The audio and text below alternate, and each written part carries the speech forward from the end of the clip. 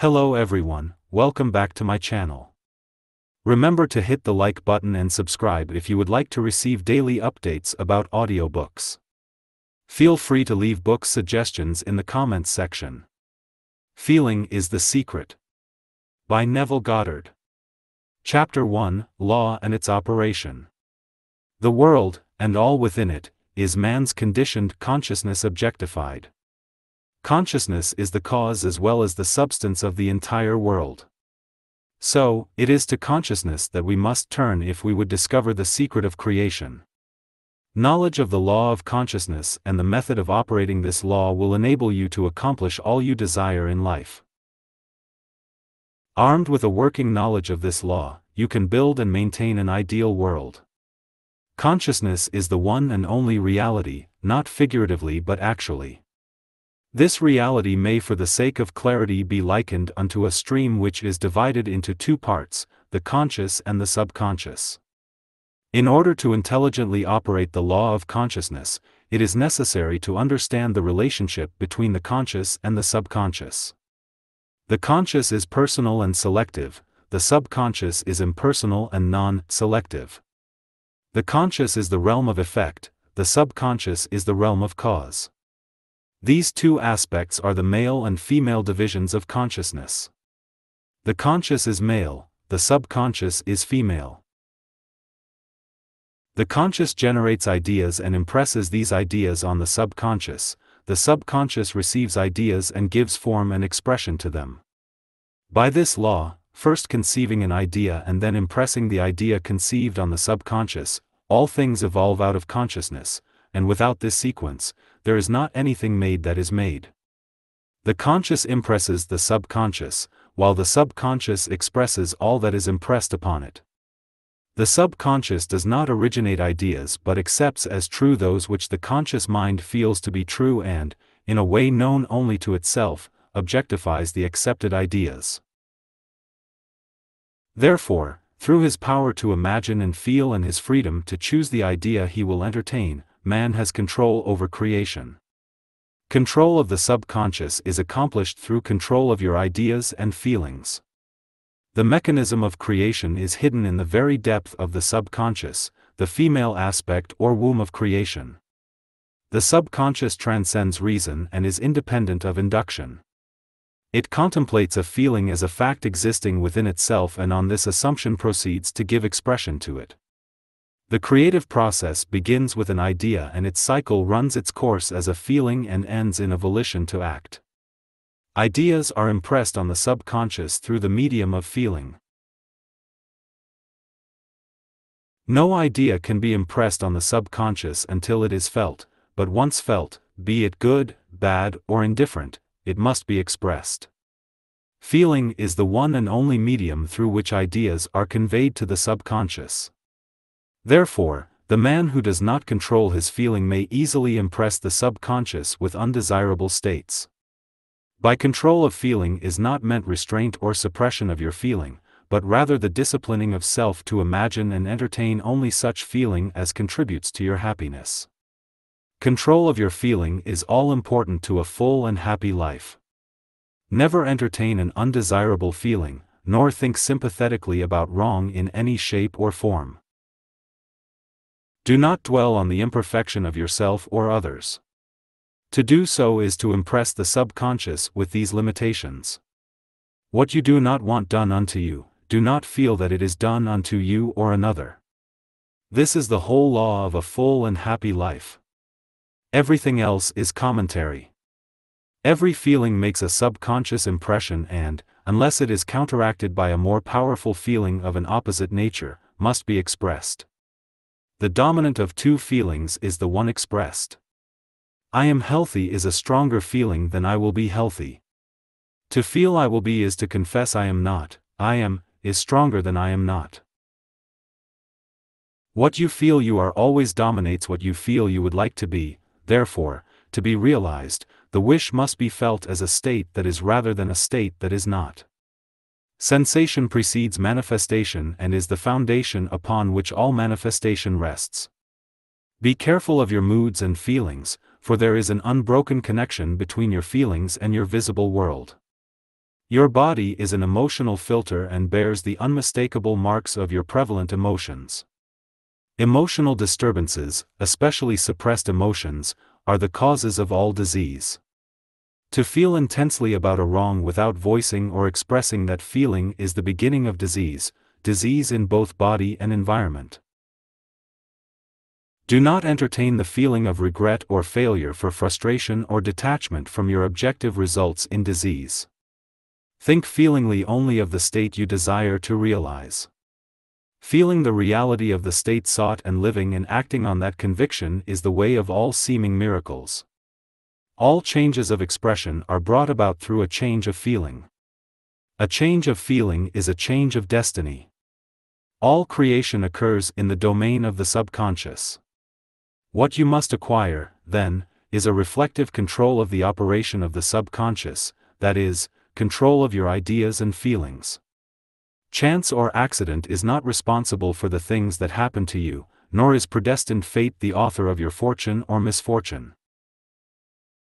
Your subconscious impressions determine the conditions of your world. The subconscious is not selective, it is impersonal and no respecter of persons, Acts 10 verse 34, Romans 2 verse 11. The subconscious is not concerned with the truth or falsity of your feeling. It always accepts as true that which you feel to be true. Feeling is the assent of the subconscious to the truth of that which is declared to be true. Because of this quality of the subconscious, there is nothing impossible to man. Whatever the mind of man can conceive and feel as true, the subconscious can and must objectify. Your feelings create the pattern from which your world is fashioned, and a change of feeling is a change of pattern. The subconscious never fails to express that which has been impressed upon it. The moment it receives an impression, it begins to work out the ways of its expression. It accepts the feeling impressed upon it, your feeling, as a fact existing within itself and immediately sets about to produce in the outer or objective world the exact likeness of that feeling. The subconscious never alters the accepted beliefs of man. It outpictures them to the last detail whether or not they are beneficial. To impress the subconscious with the desirable state, you must assume the feeling that would be yours had you already realized your wish. In defining your objective, you must be concerned only with the objective itself. The manner of expression or the difficulties involved are not to be considered by you. To think feelingly on any state impresses it on the subconscious. Therefore, if you dwell on difficulties, barriers or delay, the subconscious, by its very non-selective nature, accepts the feeling of difficulties and obstacles as your request and proceeds to produce them in your outer world. The subconscious is the womb of creation. It receives the idea unto itself through the feelings of man. It never changes the idea received, but always gives it form. Hence the subconscious pictures the idea in the image and likeness of the feeling received. To feel a state as hopeless or impossible is to impress the subconscious with the idea of failure. Although the subconscious faithfully serves man, it must not be inferred that the relation is that of a servant to a master as was anciently conceived. The ancient prophets called it the slave and servant of man. Saint Paul personified it as a woman and said, "The woman should be subject to man in everything," Ephesians 5 verse 24, also, 1 Corinthians 14 verse 34, Ephesians 5 verse 22, Colossians 3 verse 18, 1 Peter 3 verse 1. The subconscious does serve man and faithfully gives form to his feelings. However, the subconscious has a distinct distaste for compulsion and responds to persuasion rather than to command. Consequently, it resembles the beloved wife more than the servant. The husband is head of the wife, Ephesians 5:23, may not be true of man and woman in their earthly relationship, but it is true of the conscious and the subconscious, or the male and female aspects of consciousness. The mystery to which Paul referred when he wrote, "This is a great mystery," 5:32, "He that loveth his wife loveth himself," 5:28, "and they two shall be one flesh," 5:31, is simply the mystery of consciousness. Consciousness is really one and undivided, but for creation's sake it appears to be divided into two. The conscious, objective, or male aspect truly is the head and dominates the subconscious, subjective, or female aspect. However, this leadership is not that of the tyrant, but of the lover. So, by assuming the feeling that would be yours were you already in possession of your objective, the subconscious is moved to build the exact likeness of your assumption. Your desires are not subconsciously accepted until you assume the feeling of their reality, for only through feeling is an idea subconsciously accepted, and only through this subconscious acceptance is it ever expressed. It is easier to ascribe your feeling to events in the world than to admit that the conditions of the world reflect your feeling. However, it is eternally true that the outside mirrors the inside. As within, so without, as above, so below, so above, as within, so without, as without, so within. Correspondence, the second of the 7 principles of Hermes Trismegistus. A man can receive nothing unless it is given him from heaven, John 3 verse 27, and, the kingdom of heaven is within you, Luke 17 verse 21. Nothing comes from without, all things come from within, from the subconscious. It is impossible for you to see other than the contents of your consciousness. Your world in its every detail is your consciousness objectified. Objective states bear witness of subconscious impressions. A change of impression results in a change of expression. The subconscious accepts as true that which you feel as true, and because creation is the result of subconscious impressions, you, by your feeling, determine creation. You are already that which you want to be, and your refusal to believe this is the only reason you do not see it. To seek on the outside for that which you do not feel you are, is to seek in vain, for we never find that which we want, we find only that which we are. In short, you express and have only that which you are conscious of being or possessing. To him that hath it is given, Matthew 13 verse 12, 25 verse 29, Mark 4 verse 25, Luke 8 verse 18, 19:26. Denying the evidence of the senses and appropriating the feeling of the wish fulfilled is the way to the realization of your desire. Mastery of self-control of your thoughts and feelings is your highest achievement. However, until perfect self-control is attained, so that, in spite of appearances, you feel all that you want to feel, use sleep and prayer to aid you in realizing your desired states. These are the 2 gateways into the subconscious. Chapter 2, Sleep. Sleep, the life that occupies 1/3 of our stay on earth, is the natural door into the subconscious. So, it is with sleep that we are now concerned. The conscious 2/3 of our life on earth is measured by the degree of attention we give sleep. Our understanding of and delight in what sleep has to bestow will cause us, night after night, to set out for it as though we were keeping an appointment with a lover. In a dream, in a vision of the night, when deep sleep falleth upon men, in slumbering upon the bed, then he openeth the ears of men and sealeth their instruction, Job 33. It is in sleep and in prayer, a state akin to sleep, that man enters the subconscious to make his impressions and receive his instructions. In these states the conscious and subconscious are creatively joined. The male and female become one flesh. Sleep is the time when the male or conscious mind turns from the world of sense to seek its lover or subconscious self.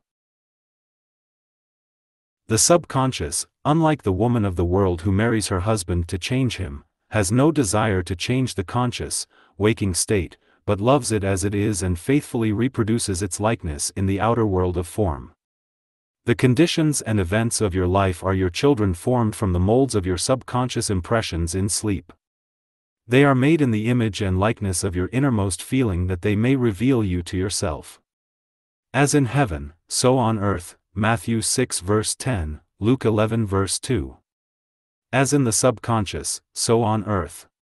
Whatever you have in consciousness as you go to sleep is the measure of your expression in the waking 2/3 of your life on earth. Nothing stops you from realizing your objective save your failure to feel that you are already that which you wish to be, or that you are already in possession of the thing sought. Your subconscious gives form to your desires only when you feel your wish fulfilled. The unconsciousness of sleep is the normal state of the subconscious. Because all things come from within yourself, and your conception of yourself determines that which comes, you should always feel the wish fulfilled before you drop off to sleep. You never draw out of the deep of yourself that which you want, you always draw that which you are, and you are that which you feel yourself to be as well as that which you feel is true of others. To be realized, then, the wish must be resolved into the feeling of being or having or witnessing the state sought. This is accomplished by assuming the feeling of the wish fulfilled. The feeling which comes in response to the question, how would I feel were my wish realized, is the feeling which should monopolize and immobilize your attention as you relax into sleep. You must be in the consciousness of being or having that which you want to be or to have before you drop off to sleep. Once asleep, man has no freedom of choice. His entire slumber is dominated by his last waking concept of self. It follows, therefore, that he should always assume the feeling of accomplishment and satisfaction before he retires in sleep. Come before me with singing and thanksgiving, Psalm 95 verse 2, enter into his gates with thanksgiving and into his courts with praise, Psalm 100 verse 4. Your mood prior to sleep defines your state of consciousness as you enter into the presence of your everlasting lover, the subconscious. She sees you exactly as you feel yourself to be. If, as you prepare for sleep, you assume and maintain the consciousness of success by feeling, I am successful, you must be successful. Lie flat on your back with your head on a level with your body. Feel as you would were you in possession of your wish and quietly relax into unconsciousness. He that keepeth Israel shall neither slumber nor sleep, Psalm 121 verse 4. Nevertheless, he giveth his beloved sleep, Psalm 127 verse 2. The subconscious never sleeps. Sleep is the door through which the conscious, waking mind passes to be creatively joined to the subconscious. Sleep conceals the creative act, while the objective world reveals it. In sleep, man impresses the subconscious with his conception of himself. What more beautiful description of this romance of the conscious and subconscious is there than that told in the Song of Solomon, by night on my bed I sought him whom my soul loveth, 3:1, I found him whom my soul loveth, I held him and I not let him go, until I had brought him into my mother's house, and into the chamber of her that conceived me, 3:4. Preparing to sleep, you feel yourself into the state of the answered wish, and then relax into unconsciousness. Your realized wish is he whom you seek. By night, on your bed, you seek the feeling of the wish fulfilled that you may take it with you into the chamber of her that conceived you, into sleep or the subconscious which gave you form, that this wish also may be given expression. This is the way to discover and conduct your wishes into the subconscious. Feel yourself in the state of the realized wish and quietly drop off to sleep. Night after night, you should assume the feeling of being, having and witnessing that which you seek to be, possess, and see manifested. Never go to sleep feeling discouraged or dissatisfied. Never sleep in the consciousness of failure. Your subconscious, whose natural state is sleep, sees you as you believe yourself to be, and whether it be good, bad, or indifferent, the subconscious will faithfully embody your belief. As you feel so do you impress her, and she, the perfect lover, gives form to these impressions and pictures them as the children of her beloved. Thou art all fair, my love, there is no spot in thee, Song of Solomon 4 verse 7, is the attitude of mind to adopt before dropping off to sleep.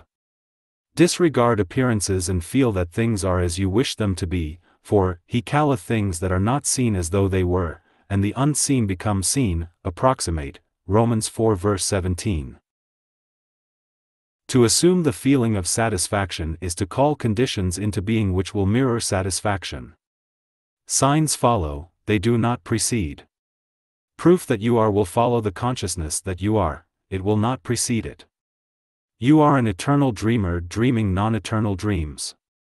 Your dreams take form as you assume the feeling of their reality. Do not limit yourself to the past. Knowing that nothing is impossible to consciousness, begin to imagine states beyond the experiences of the past. Whatever the mind of man can imagine, man can realize. All objective, visible, states were first subjective, invisible, states, and you called them into visible by assuming the feeling of their reality. The creative process is first imagining and then believing the state imagined. Always imagine and expect the best. The world cannot change until you change your conception of it. As within, so without. Nations, as well as people, are only what you believe them to be. No matter what the problem is, no matter where it is, no matter whom it concerns, you have no one to change but yourself, and you have neither opponent nor helper in bringing about the change within yourself. You have nothing to do but convince yourself of the truth of that which you desire to see manifested. As soon as you succeed in convincing yourself of the reality of the state sought, results follow to confirm your fixed belief. You never suggest to another the state which you desire to see him express. Instead, you convince yourself that he is already that which you desire him to be. Realization of your wish is accomplished by assuming the feeling of the wish fulfilled.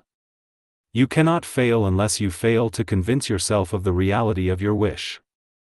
A change of belief is confirmed by a change of expression. Every night, as you drop off to sleep, feel satisfied and spotless, for your subjective lover always forms the objective world in the image and likeness of your conception of it, the conception defined by your feeling. The waking 2/3 of your life on earth ever corroborates or bears witness to your subconscious impressions. The actions and events of the day are effects, they are not causes. Free will is only freedom of choice. Choose ye this day whom ye shall serve, Joshua 24 verse 15, is your freedom to choose the kind of mood you assume, but the expression of the mood is the secret of the subconscious. The subconscious receives impressions only through the feelings of man and, in a way known only to itself, gives these impressions form and expression. The actions of man are determined by his subconscious impressions. His illusion of free will, his belief in freedom of action, is but ignorance of the causes which make him act. He thinks himself free because he has forgotten the link between himself and the event. Man awake is under compulsion to express his subconscious impressions. If in the past he unwisely impressed himself, then let him begin to change his thought and feeling, for only as he does so will he change his world. Do not waste one moment in regret, for to think feelingly of the mistakes of the past is to reinfect yourself.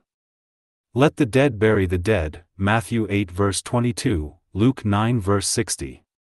Turn from appearances and assume the feeling that would be yours were you already the one you wish to be.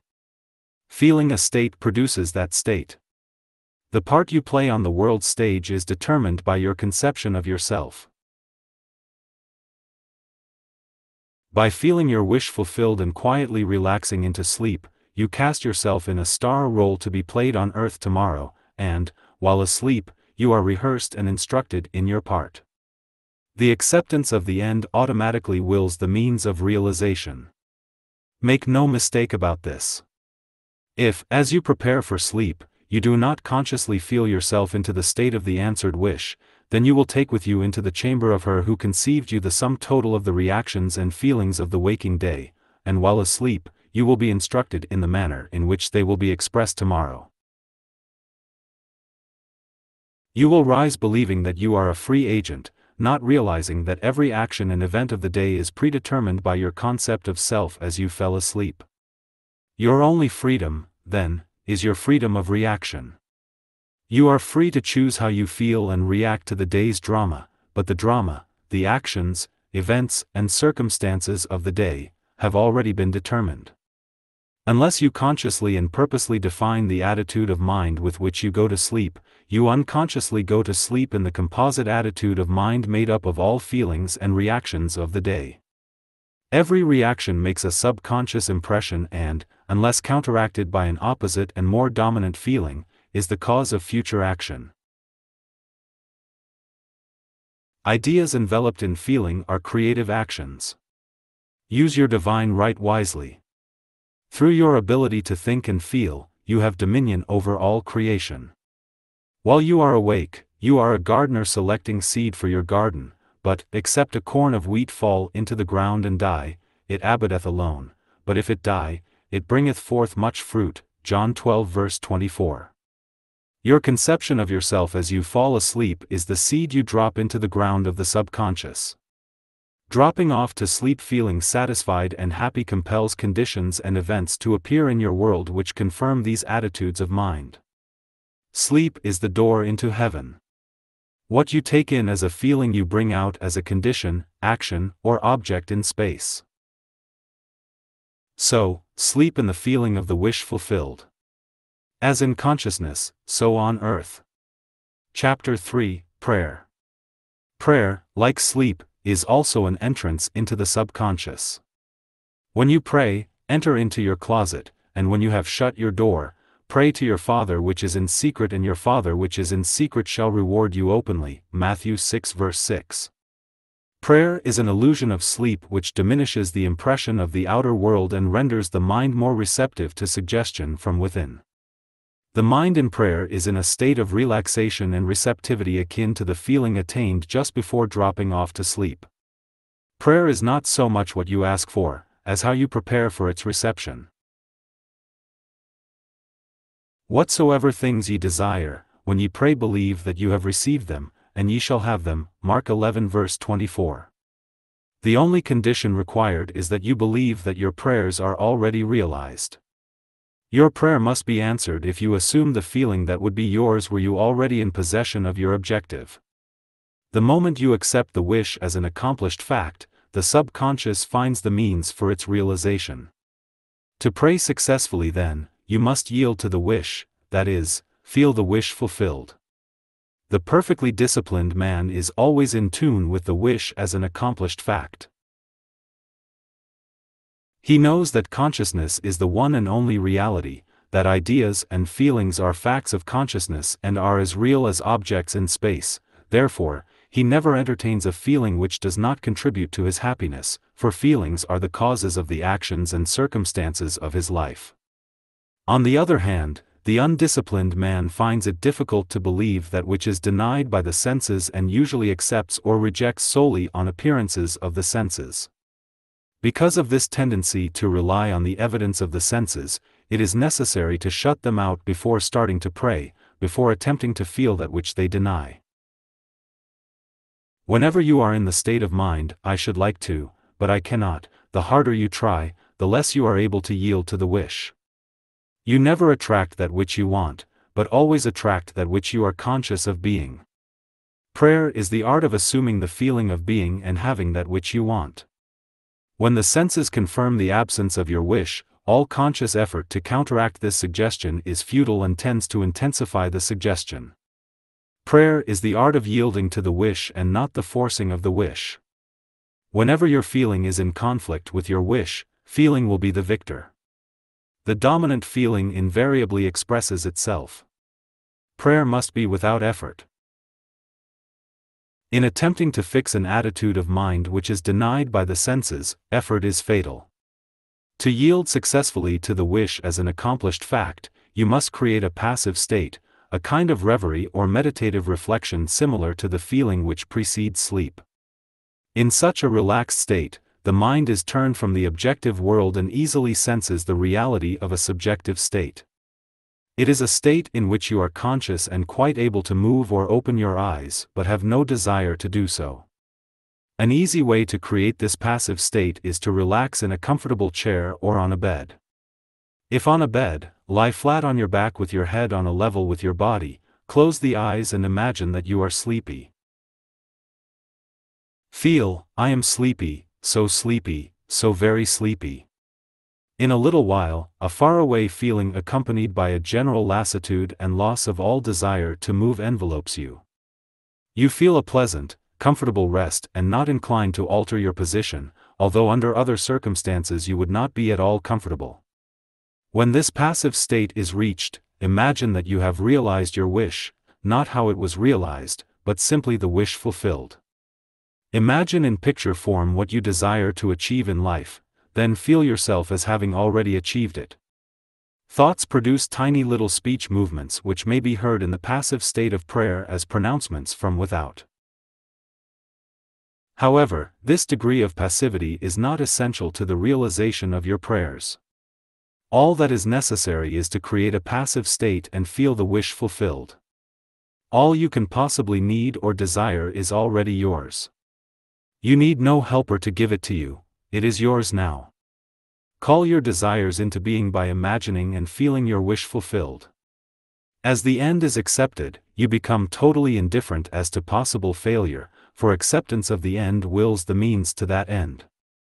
When you emerge from the moment of prayer, it is as though you were shown the happy and successful end of a play, although you were not shown how that end was achieved. However, having witnessed the end, regardless of any anticlimactic sequence, you remain calm and secure in the knowledge that the end has been perfectly defined. Chapter 4, Spirit, Feeling. Not by might, nor by power, but by my Spirit, saith the Lord of hosts, Zechariah 4 verse 6. Get into the spirit of the state desired by assuming the feeling that would be yours were you already the one you want to be. As you capture the feeling of the state sought, you are relieved of all effort to make it so, for it is already so. There is a definite feeling associated with every idea in the mind of man. Capture the feeling associated with your realized wish by assuming the feeling that would be yours were you already in possession of the thing you desire, and your wish will objectify itself.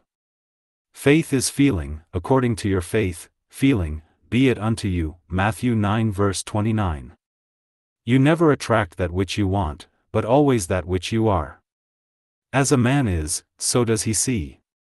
To him that hath it shall be given, and to him that hath not it shall be taken away, Matthew 13 verse 12, 25 verse 29, Mark 4:25, Luke 8:18, 19:26. That which you feel yourself to be you are, and you are given that which you are.